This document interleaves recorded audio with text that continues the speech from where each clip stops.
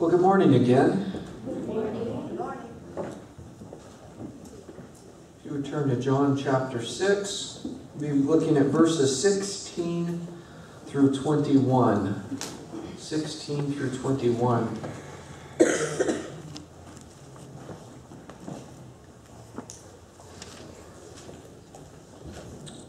John 6, 16 through 21. When evening came, his disciples went down to the sea, got into a boat, and started across the sea to Capernaum. It was now dark, and Jesus had not yet come to them. The sea became rough, because a strong wind was blowing. When they had rowed about 3 or 4 miles, they saw Jesus walking on the sea and coming near the boat, and they were frightened. But he said to them, "It is I. Do not be afraid." Then they were glad to take him into the boat, and immediately the boat was at the land to which they were going. Last week we looked at the story of Jesus feeding 5,000. We know that he fed more than 5,000, but it's recorded that there were 5,000 men there. And we concluded some points or observations about the text. And this week we look at the story of Jesus walking on water. And the two events are connected, not only chronologically, but also thematically. You see, both of these texts demonstrate Jesus' deity, that he is God robed in flesh. Both demonstrate Jesus' supernatural power over nature. Both are demonstrated in front of witnesses, and in particular, they serve as lessons for the apostles. It demonstrates through these examples that take place the disciples' need of intervention from Jesus. And their own efforts apart from Christ is nothing more than, if you will, just futile rowing against the wind. This is obvious from Philip's calculating response to Jesus of the impossibility of the situation to feed 5,000. And it's clear from the fact that the apostles were struggling against the wind to no avail. Apart from Jesus, we are helpless. Finally, both events serve as an introduction to what follows in John chapter 6. As we get into the text of John 6, we begin to look at some very powerful and deep statements that Jesus makes, and these introduce those statements. And as we approach the current story of Jesus walking on water, let us be reminded of our familiarity with this verse. We often hear the phrase used, well, it's not like he walks on water. Or we may say something to the effect of, that person thinks that they walk on water. You've heard those words and those phrases. Perhaps you've even said those words. Where did they come from? Why did you say them? Or why has someone else said them? Are they said because it's simply a phrase that we nonchalantly and indifferently just use as part of our culture, as part of how we speak, how we understand something? Or does the phrase walk on water actually mean something? Does the phrase walk on water, is it based on an actual historical event that took place almost 2,000 years ago? You see, this event happened during the earthly ministry of Jesus, and we're familiar with the story, and it's repeated in this often, and we use it as part of how we even speak. As with many stories that are familiar, we tend to just pass them over because we've read and heard them so many times. Or even the greater danger, that we just see them as part of our language rather than an actual historical event that took place.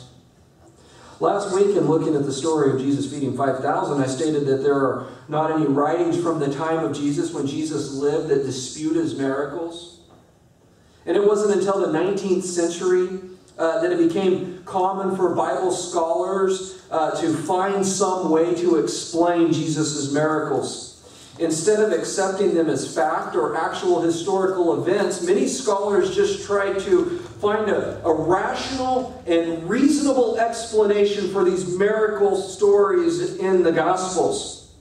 The point of their explanations was that ultimately they rejected the biblical account as not being possible. It's not possible for a man to have walked on water. It's not possible for a man to just create bread out of thin air. And so as a result, these scholars began to look at things like Jesus feeding 5,000 as we're not supposed to take that literally, but rather it's symbolic. One of the liberal interpretations is that Jesus actually did not feed the crowd, but through the little boy with the 5 loaves and 2 fish, you remember him, in getting this boy to share, it resulted in everybody sharing with one another. And that's the type of interpretation that focuses on turning everything into some sort of moralistic lesson. That Jesus just taught a lesson in sharing and everybody shared, and Jesus actually didn't feed the 5,000 by creating bread. Rather than displaying the deity of Christ, rather than the story illustrating our need of Christ, the story becomes nothing more than just simply a moralistic lesson on sharing. Now, while these events do often deal with moral issues, that is not the point. As stated before, the purpose in John of these events, and John sharing these events, is for the purpose of saving faith. Meaning that John witnessed these events as literal events, and John's purpose in sharing it with us is that one would believe and receive eternal life. To believe it is a lesson in sharing rather than a story that shows the glory of Christ is absolutely absurd. Such an interpretation also flies in the face of sound exegesis, an obvious reading of the text. Just reading the text, you can not walk away with seeing that that's what happened. It was just a lesson in sharing. When we get to the present story, one of the interpretations is that Jesus was not actually walking on water, but rather he was walking in the shallow water near the shore, and what the disciples saw was just simply an illusion. Another interpretation is that Jesus, as he approached the boat, was merely finding stones that were sticking out of the water, or it was a sandbar, and so it just simply appeared that he walked on water. And all of these explanations try to explain the miraculous aspect of who Jesus is. Because we can't find comfortability knowing that he is God and he defies nature.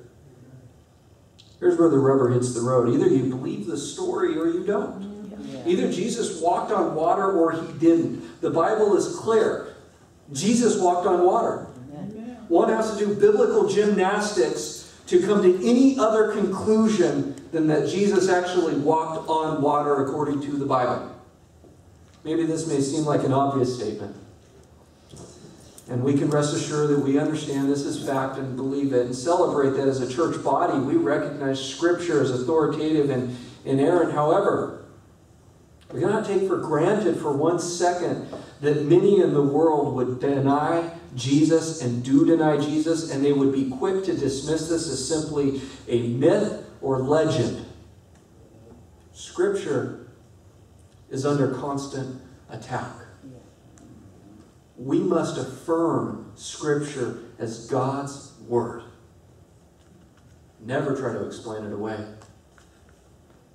Pastor and author Steve Lawson writes this: as the Church of Jesus Christ advances into the 21st century, she finds herself standing at a dangerous crossroads. 2 diametrically opposed paths lie before her. To the left are the lethal lies of liberal theology which destroy and damn. To the right are the life-giving truths of historic Christianity which save and sanctify. The modern church must choose wisely which road she will take. End quote. That's what we face when we come to these stories. Do we affirm it as fact? This was an event that happened of Jesus walking on water. We looked at the gospel accounts. We find this attested in 3 of the gospels, Matthew and Mark and John. Both 3 of them tell of this remarkable event. Only Luke leaves the story out. And like the feeding of the 5,000, it takes careful reading of the different accounts to see the big picture. For instance, Matthew tells of Peter walking on water and Jesus chiding him for his lack of faith. Mark concludes the event with an interesting verse not found in the other accounts that says, "For they did not understand about the loaves, but their hearts were hardened." And so if you look at the three texts, you see that they give us the big picture. And as we come to the text, I want to point out just some geographical information that paints the picture for us. I think it's interesting when we view the story from a distance for just a second. They were on the mountaintop in the previous story. Here they are in the valley. They had just seen their teacher, their Lord, feed 5,000 and were with him. And now we find them in the depths of despair away from him. These are historical realities. But historical realities oftentimes paint the picture of the realities of life. You see, we see the need of our dependency upon Christ. We see that apart from Christ, there is no forward movement. We see that Christ alone can soothe our fears. And these are all part of the historical event that the apostles experienced, and these are also realities that Christians experience today. Again, this is a historical event, not a parable. But the point is that this event does give us some realities of the Christian experience that we face right now. Jesus feeds 5,000. Jesus walks on water. And then he begins to talk. I am the bread of life. And that's the outline of John 6. It's broken up into those three sections there. He feeds 5,000. He walks on water. And then he goes back to talking about the bread of life. He is the bread of life. And he gets into a discussion. This event of Jesus walking on water is placed in between these 2 days because it's what happened. It's the chronology of time. Jesus nor his disciples, by the way, reference this event in the following event that takes place. They don't say to the crowd, you know, we saw Jesus walk on water. Jesus doesn't say, I walked on water, I have power over nature. He makes no reference to it. So when we read that Jesus feeds 5,000, and then we skip over walking on water, and he begins to talk about bread, it seems as if this episode is almost out of place. The story is here for more than chronology, though. Why is this story placed here? This seems out of place. He's talking about bread. He had fed people with bread. And then we all of a sudden see a departure from the crowd, and he walks on water. And only the disciples witnessed this event of Jesus walking on water. That's it. The crowd wasn't there. They didn't see it. The previous event had thousands of people that witnessed, thousands experienced the miraculous act of creation firsthand from the Creator. They experienced it. They had their stomachs filled with food, the best bread ever created by the Creator, from the hand of the Creator. And now here, this marvelous event, just a few.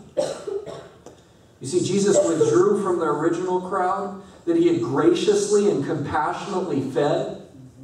He withdraws from them. And he comes near his own while they were in the midst of a storm. You see, the story of Jesus walking on water was just for the disciples. It was just for the disciples. It wasn't for the crowds. And the story of Jesus walking on water is just for us. It was not for the whimsical crowd. It was not for those that would oppose upon Jesus their own will. It was for followers of Christ. The crowds that seek Jesus out, that Jesus had a conversation with. Again, there's no reference to this event.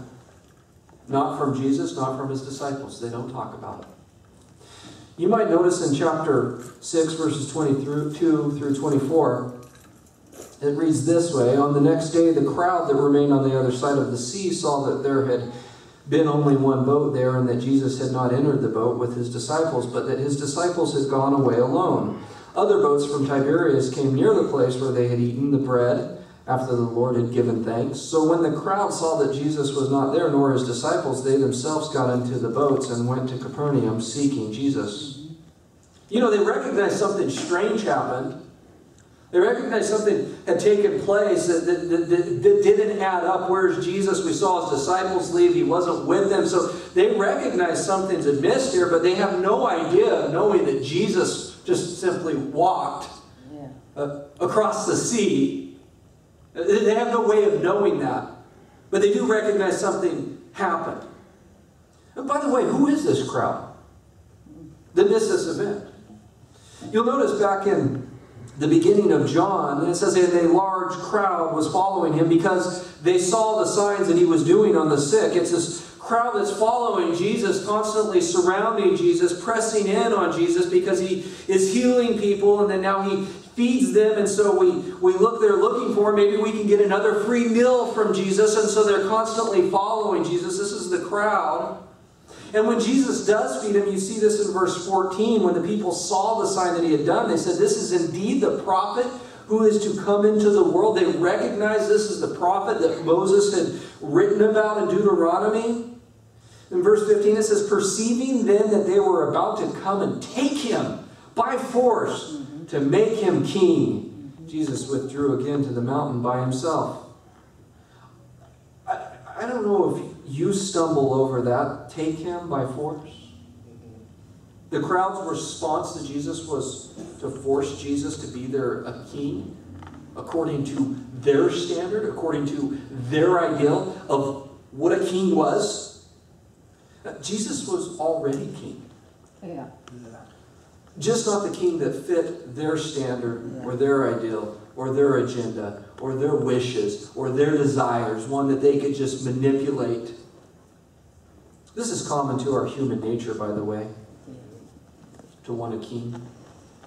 Well, why do we not trust politicians? They simply tell you what you want to hear, so you'll vote for them, never delivering. It's common to our human nature to want a king set in our image. 1 Samuel 8:20 says, "Our king may judge us and go out before us and fight our battles." We want a king that's a head taller than us, that has a presence about him, that can go out and fight all of our battles and do whatever we want him to do. That's the type of king they wanted from Jesus. In contrast to the fickle crowd, though, we see the disciples who lacked faith. We see the crowds and look at the disciples. Jesus gives them each a basket of bread. It says in verse 12, when they had eaten their fill, he told the disciples, "Gather up the leftover fragments that nothing may be lost." So they gathered them up and filled 12 baskets with fragments from the 5 barley loaves left by those who had eaten.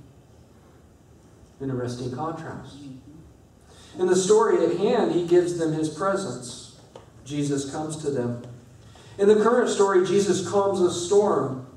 In the current story, Jesus ends their futile rowing against the wind. In the current story, Jesus subsides their fear. In the current story, Jesus gives them assurance of who he is, his deity. Jesus is more than a miracle worker. Jesus is more than a king. Jesus is more than a prophet. Jesus is to be seen as God, encompassing all of those things. Amen. And the disciples are taught this in this scene in 2 primary ways. First, Jesus does 4 miracles in their sight. And then Jesus has a self-identification of identifying who he is. There's 4 miracles, though, in this episode. Jesus walked on water. Peter walked on water. The wind ceased. And the immediacy of the boat reaching the shore. First miracle we see is that Jesus walks on water. In verses 16 through the first part of 17, it says, "When evening came, his disciples went down to the sea and got into the boat." The disciples are by themselves. Jesus had sent them, according to Matthew 14, 20, 22. He wants to separate them from the crowds. He wants to go off and be withdrawn and be by himself to the mountain to pray. Jesus was fully man. He's dealing with the stress of rejection. What do you mean? He was rejected. They wanted to make him king. That sounds like acceptance. No, they rejected him. They rejected him for the king that he was. And they only accepted him for the king that they wanted him to be. So he withdraws to be by himself. It says in this, they started across the sea to Capernaum. You see, they begin their voyage without Jesus. They leave. Jesus had told them to go, and well, you can assume from the text that they were supposed to leave if he hadn't shown up. It says it was now dark, and Jesus had not yet come to them. While at sea, it became dark. And it's adding to the picture John is describing to us. John wants us to see these disciples, these apostles that are in the sea, and they decide to go out. It gets dark. Verse 18, it says, the sea became rough because a strong wind was blowing. And by the way, that it became rough, it means more and more and more. It was getting rougher and rougher and rougher. They were in the midst of a storm. And notice the contrast. They saw Jesus walking on the sea and coming near the boat. And the picture is that the boat and the sea are in the midst of a violent storm. It is incredibly rough. And Jesus is just simply, effortlessly walking across the sea. All of those descriptives that we read in the gospel accounts about how rough it is in contrast to just the effortless way that Jesus is walking across the sea. Why? All things were made through him, and without him was not anything made that was made. Jesus demonstrates his power over that which he created. And the word walking, it's just a simple word, walking. We're walking about effortlessly, the normal way that we would walk. And that's what it's showing. It's this rough storm. And Jesus is just simply walking effortlessly through the storm. Job 38, verses 8 through 11 say, or who shut in the sea with doors when it burst out from the womb? When I made clouds its garment, and thick darkness its swaddling band, and prescribed limits for it, and set bars and doors, and said, thus far shall you come, and no farther, and here shall your proud waves be stayed. In Job chapter 9, verse 8, we have further description. Who alone stretched out the heavens and trampled the waves of the sea? Jesus is simply demonstrating that as he effortlessly walks in the midst of this storm. The second miracle is that Peter walks on water. Again, this is not in John, but we do see it in Matthew. For whatever reason, John didn't put the story in his account, but they're the same event. In Matthew chapter 14, verse 28, it says, and Peter answered him, Lord, if it is you, command me to come to you on the water. And he said, come. So Peter got out of the boat and walked on the water and came to Jesus. But when he saw the wind, he was afraid and beginning to sink. He cried out, Lord, save me. Jesus immediately reached out his hand and took hold of him, saying to him, O you of little faith, why did you doubt? Peter walked on water. He walked on water. Amen. Sure, he sunk. What a great picture. Jesus above the water, and it's hard to imagine Peter just sinking. Jesus standing there above the water, just reaches down and grabs him. But it says Peter walked on the water. He walked on water. That is the second miracle we see in this. The third miracle we see is that the wind stops. In Matthew 14, verse 32, it says, and when they got into the boat, the wind ceased. The storm, the violence of the storm on the ocean waves, as soon as Jesus is in the boat, it stops. The storm was over. And then the fourth miracle we see is the immediacy of the boat. It says in John 6:21, they were glad to take him into the boat. Of course they were. It says, and immediately the boat was at the land to which they were going. This is a miracle. There's a lot of people that debate over whether it is, but I cannot see it any other way than that this is a miracle. Jesus gets in the boat and they're there.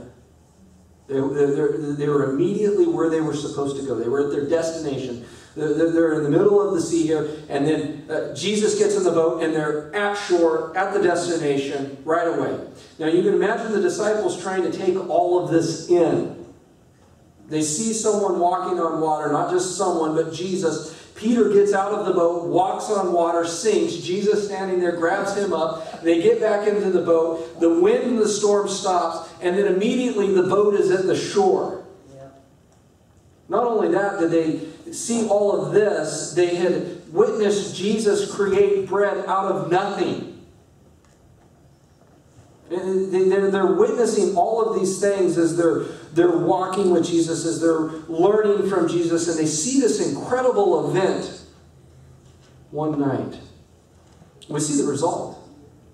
Matthew 14:33, it says, "And those in the boat worshipped him, saying, 'Truly you are the Son of God.'" They worship. What else would they do? I believe that true worship is a response to the triune God. A response that God initiates in a person. And that's true worship. Spirit and truth. Is that God initiates it within the person. And it's a response to God. Oftentimes we try to make worship into some sort of emotional thing. And if you don't have that emotional thing, then you're really not worshiping. I don't really find that in Scripture, though, and that's a problem with that idea. They recognized him and they worshipped him. Definitely, there was emotion in that. Definitely was. They recognized Jesus, who he was, and they responded with worship of him. And these 4 miracles demonstrate that Jesus is God. There is another evidence of this, and that is in verse 20, when Jesus identifies who he is to them. He says, "It is I, do not be afraid." He identifies himself as God. If you look at why they were afraid, it says, and they were frightened in the previous verse. That's connected at the sight of Jesus walking on water. They didn't recognize who it was. In fact, you see, they thought it was a ghost. And then they see Jesus, and they're frightened out of their minds by this. They're witnessing, by the way, the divine nature of Jesus in their own sight. Much like what would have been when Jesus was transfigured and they were blinded here. The flesh is no longer holding back the divine nature of Christ as he's walking across the water. Mark 6:49 says they cried out. That's a shriek. That's a scream. It's a very intense word. They are frightened. Jesus just simply says, "It is I. Do not be afraid." It's very, very similar to what the Lord says to Isaac in Genesis 26:24. "I am the God of Abraham, your father. Fear not, for I am with you." Now, a lot of the same words were found in Genesis when God says this to Isaac, "Fear not, for I am with you." You see, Jesus assuages their fears by calming reassurance of who he is. His words, it is I. It reflects the nature of the miracles they just had witnessed. I am who I am. He says, do not be afraid.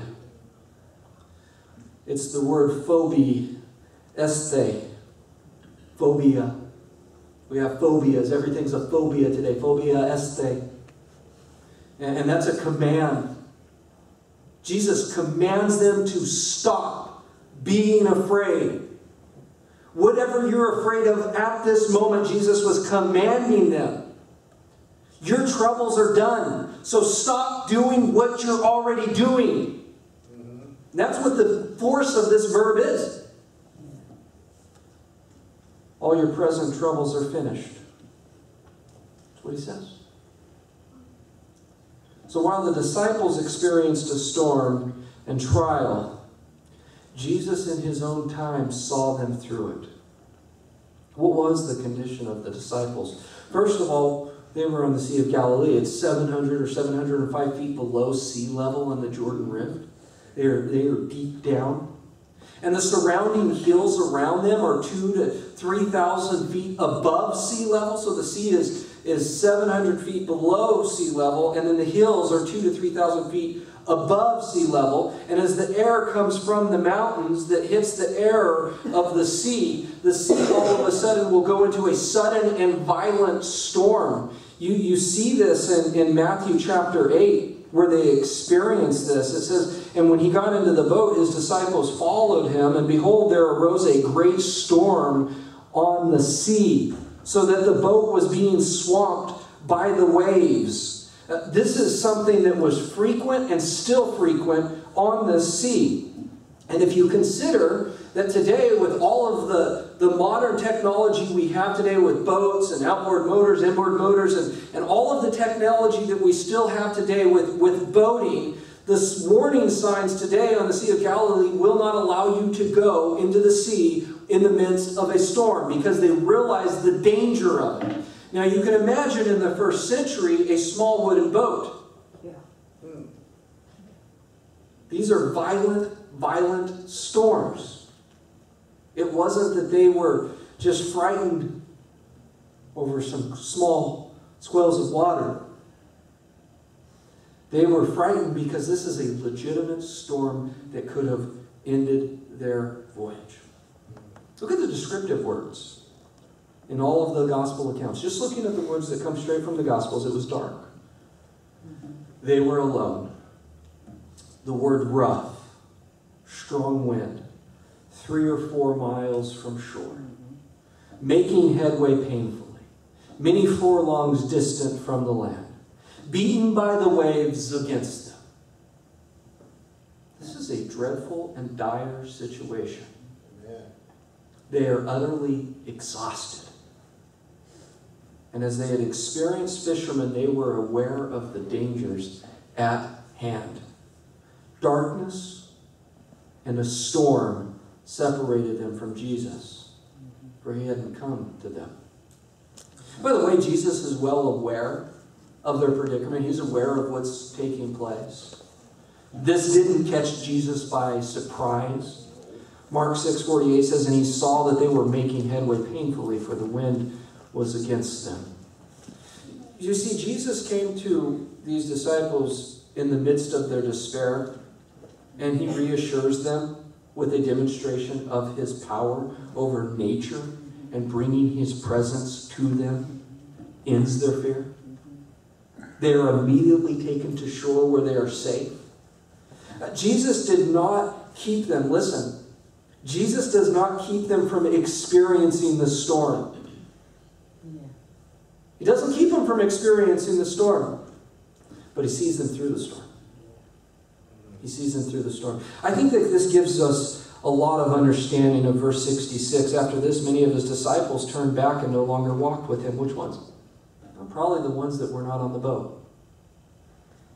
So Jesus said to the 12, "Do you want to go away as well?"